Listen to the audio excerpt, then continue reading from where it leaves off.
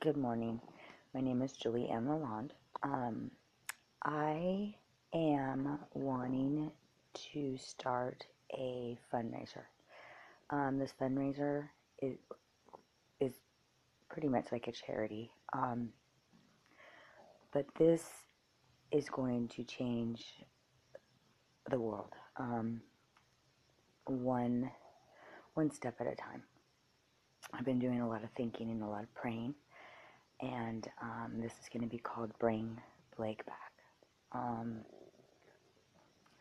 This is also going to uncover the corrupt court cancer that we all know about. We're not always aware of it unless we are thrown inside of it, and some of us cannot get through the process in a positive way. It tears families apart. It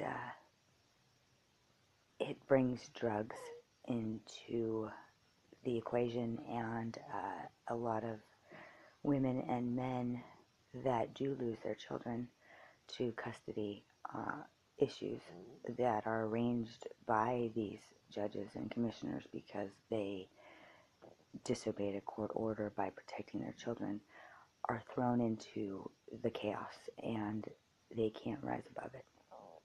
I am talking from experience, but I am a little bit different.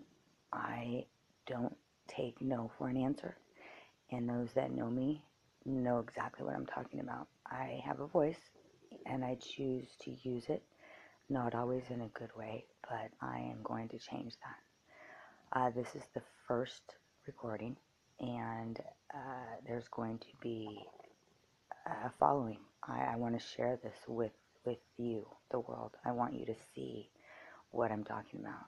It's heartbreaking, but I know it's going to be rewarding. And this is impact, basically, from bad experience that is going to turn me into an advocate, which is going to be from good experience. The impact is caused on my behalf anyway from the risky behavior that I tend to do, and this is something that has put my children in the middle of, and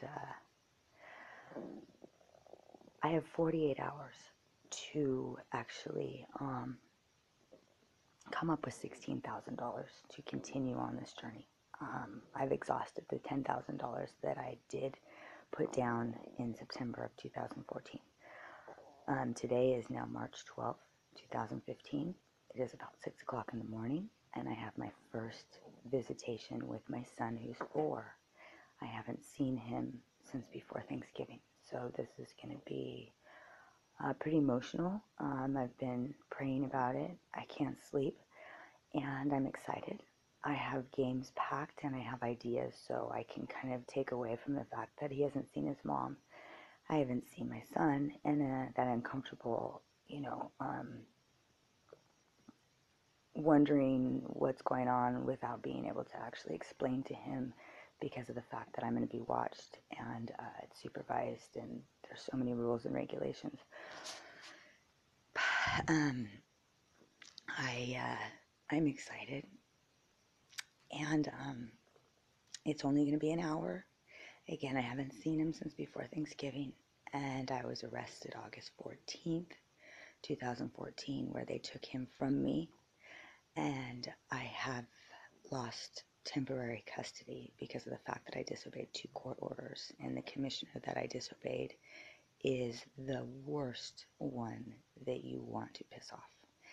And take it from me, if there's any possible way that the situation can get crazy and it goes in chaos, that would be me and my luck. But this is something that I want to share with you. This is something that I don't want to have continue. I know I can't change all of it, but I at least can start.